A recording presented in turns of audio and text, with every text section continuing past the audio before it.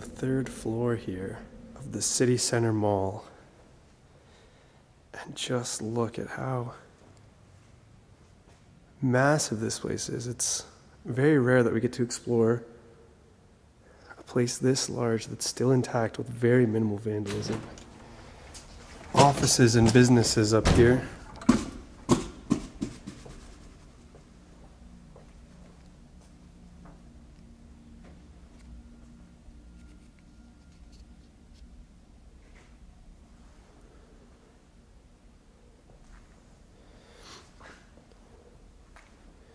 You can see this would have all been glass. This was probably like various offices. I'm not sure what business resided here,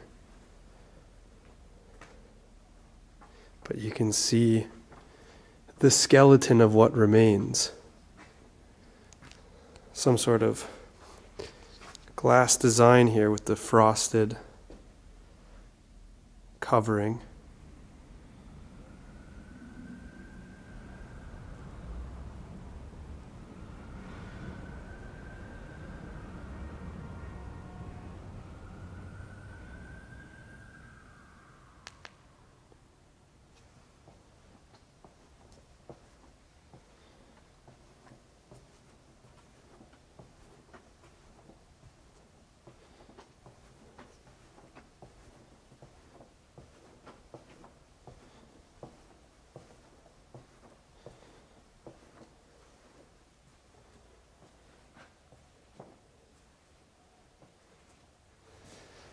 The original bowels of the mall.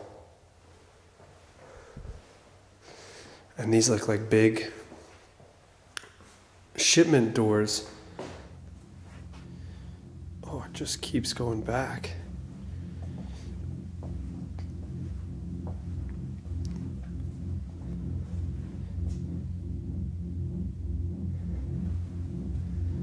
Various, I wonder if...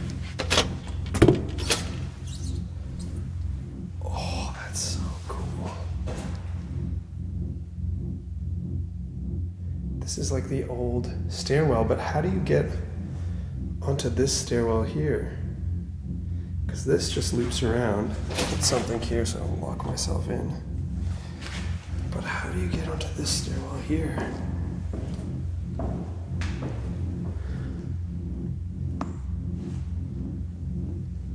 There's no way to transfer onto this stairwell.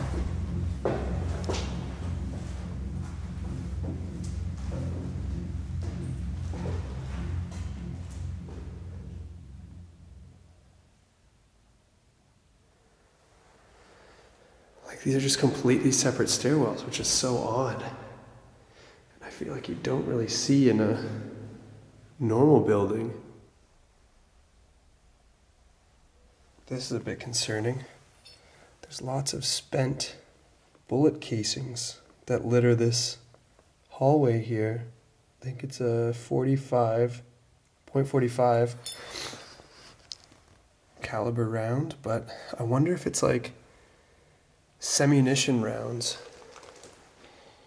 or what it is, because they're all littering the floor here. Like there's another one there, several up here. Like it's like somebody just dumped their mag up here. It's whatever.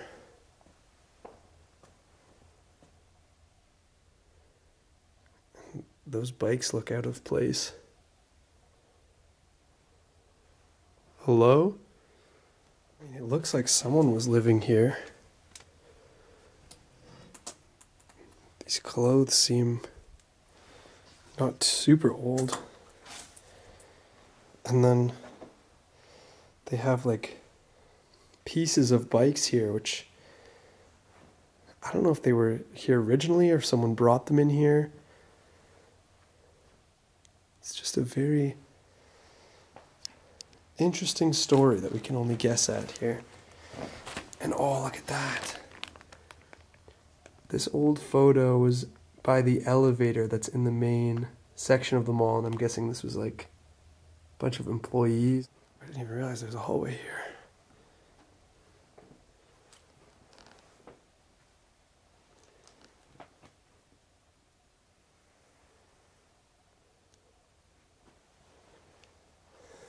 Looks like all just office supplies. Various papers left behind. But it looked like someone was staying in that front office. Look at this.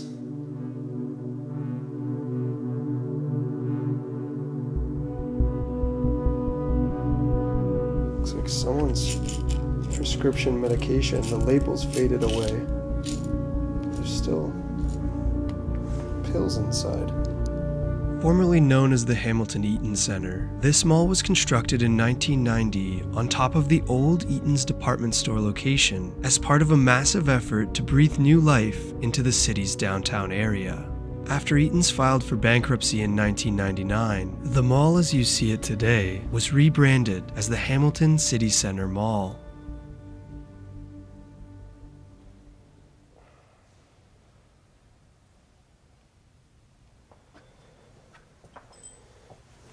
Whoa.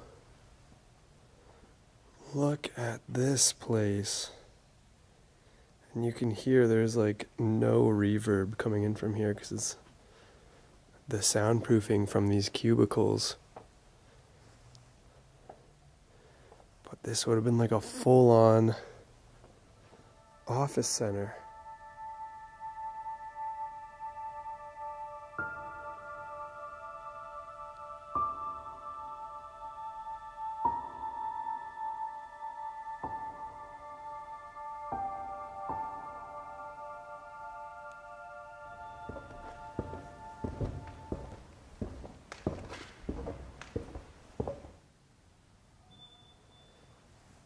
#1 super deals. I wonder if this was like a dollar store or something.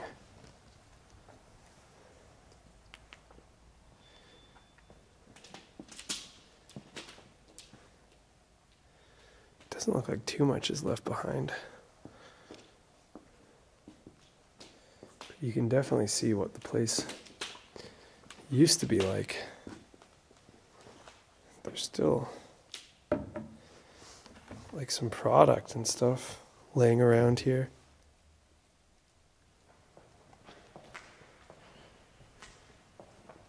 I think this is the entrance right here. You can see all these sale posters. And oh, look at the old signs hanging up. Very cool. And they had the checkout along with a wall of shame. I'm guessing it's like people who like stole from the store.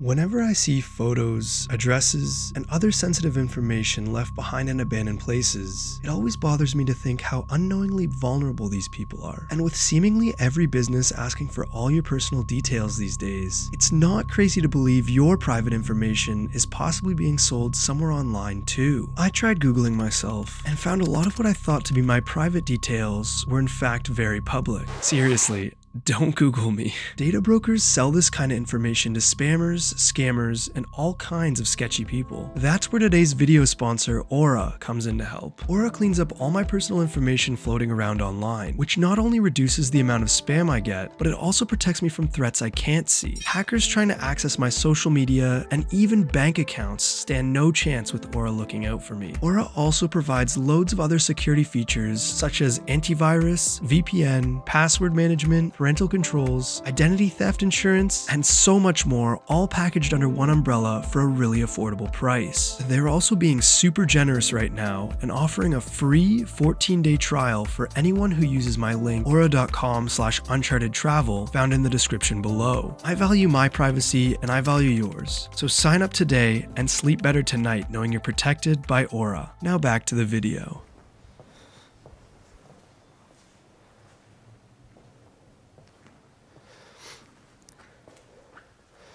Apparently this was one of the last anchors of the mall here. You can see they still had like the cash register booths here. You can see the scarring on the floor from where the shelves would have been.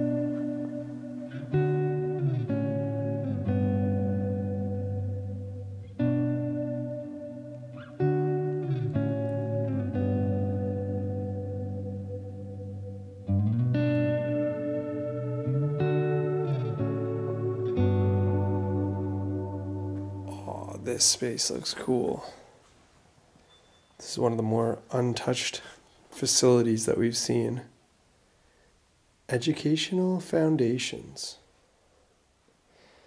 This place looks like it was abandoned long before the mall was closed. But just everything left behind in here. The old Sears catalog, 2008 again. It's a sign of the times. Holy. This is like a time capsule straight out of the 90s here. Got the old filing cabinets and desks with computers as far as the eye can see here. And looks like a couple modern PCs on the right.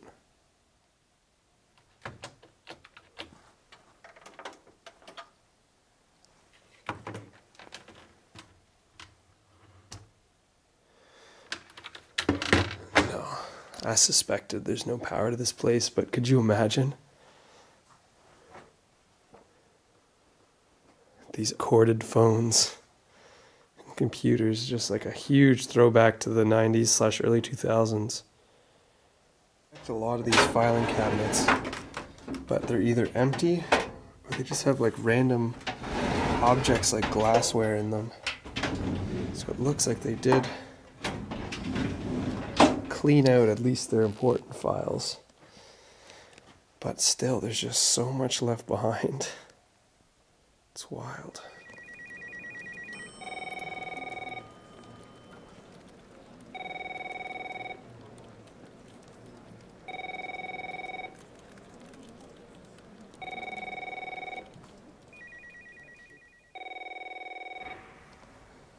And it looks like we're headed into what was the food court section of the mall.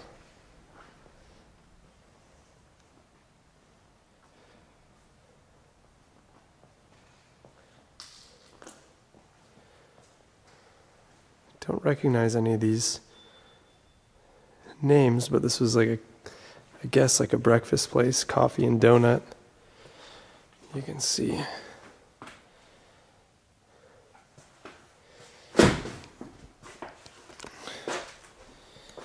Pretty small area. Here's their back kitchen and fridge. You can already smell the fridge. It's been opened, and yes, it is smelly. Oh my god, there's like dead maggots on the top. It's so bad. Okay, I don't want to spend too long back here. Minus the drywall and a little bit of decay, everything's still here, like all the chairs, all the old signage. This looks like maybe it would have been a Subway at one point. I know the signs show otherwise. It looks like, I don't know, like an Indian food? Wild Punjab Tiffin is the name of this place.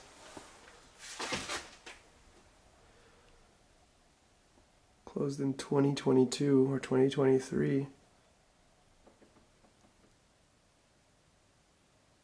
Shows some of the more interesting spots because a lot of them are pretty bare. But holy, someone tore through the chrome front of this counter here. But you can see this was like it's like Italian with pizza, but it also had like chicken fingers. So I don't know, it's just like a standard like fast food place. Because they have a pizza oven here. And then right beside it a deep fryer. Yeah, it looked like it was just like some sort of standard fast food.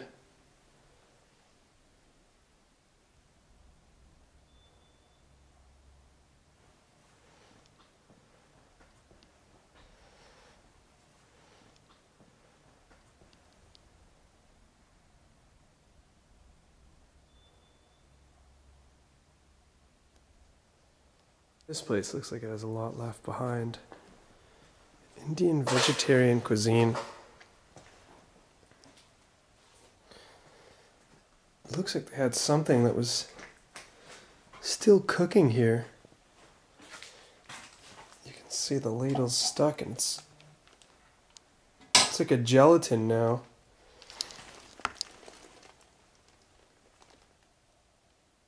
That's gross. But you can see they have lots of food items and spice. It smells of rotten food back here.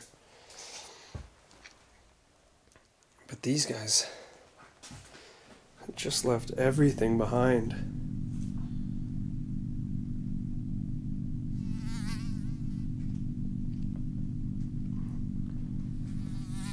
You can see it's like some animals like nested in this cupboard here and torn up this newspaper to make its like bedding. And just, oh my god. This is probably where the stove used to be, and look at all that grease and gunk buildup. Holy. This place, I mean, I know it's abandoned now, but it definitely did not look like it was up to health and safety regulations. Oh my god, yeah, like fridge and freezer. Oh my god, what is that? Oh my god. Holy. Oh my fridge. I shouldn't have done that at the end. Fridge and freezer full of stuff. Everything's on fine, okay.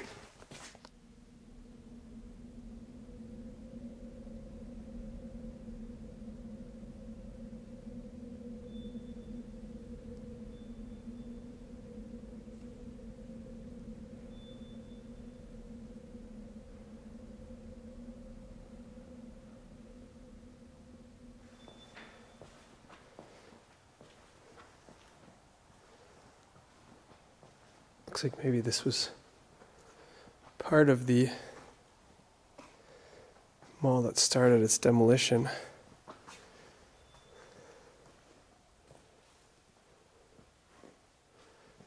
Various items strewn about here. Foosball table in the form of hockey. Interesting. And look at these little board games here.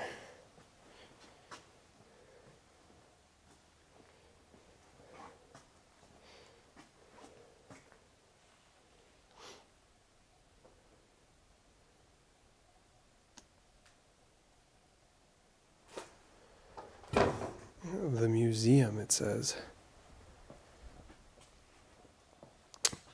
Oh, this would have been like an escape room. Very cool. So I'm guessing this was probably one of the themed rooms that they had.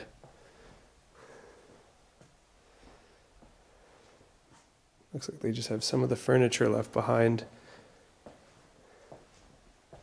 That's so cool. At first I was thinking it was like a movie set, but now that I'm looking at it, I think it was an escape room, and this was probably like, these were various pieces that would have played part in the escape. Couldn't have been all of these rooms though.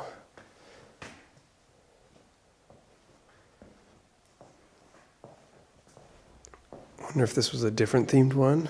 Hang sunflower art over bed, iron linen comforter, set up the window plus drapes, install the white wall in shelves in the ensuite bathroom left wall, dress bathroom stuff on shelves, install towel rack on ensuite bath, empty junk from non-set side of room but don't throw out mattress, plastic, furniture, boxes, etc. Put batteries in alarm clock, dress the small side table, give the plants a little water but not too much. Looks like a room with more props from an escape room.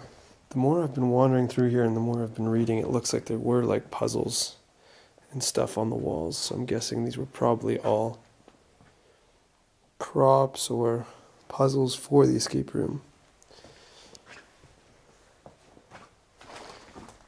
Door is not part of the puzzle, thank you. Yeah, so I think that seals the deal. Look at that, there's like a boat in here.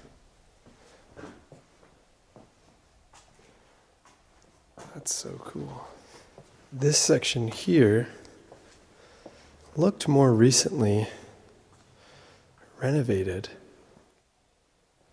And at first glance, I thought it was a club. But I didn't see what was past here, so I decided to revisit this area. Look at this place. Holy. This is like a miniature bowling alley in the mall here. I think there is more lanes if you go deeper back, because, I mean, this lane only says 11, 12, 13, 14, 15, like where's 1 through 10? But I don't think they have any of the lane board here, but you can see they were starting to lay the framework and the rigging for like the monitors and the stuff, and they had the classic bowling seats and screens, kind of retro vibe.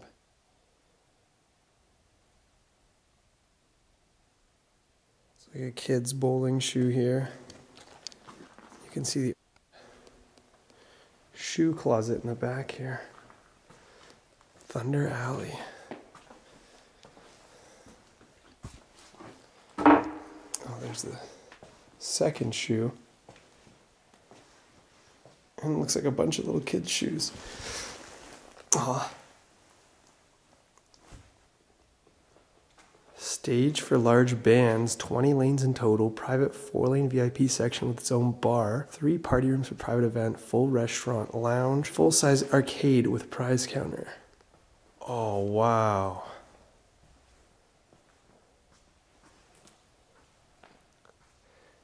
These would have been all the lanes, and it looks like they had started prep to put all these lanes in,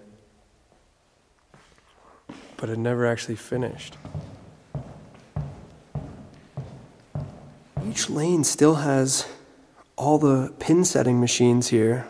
They were just completely left behind. You can see, and these things are not cheap either.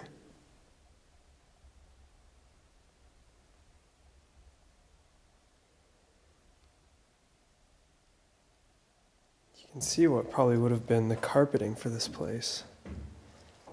Looks like they had a couple of sheets of it here. I don't know if that would have been my first choice for carpeting, but sad to see it here. This looks like a full-on bar that the flyer was talking about. So they did assemble a good amount of the facility that they were planning to set up. It's a shame that the mall closed.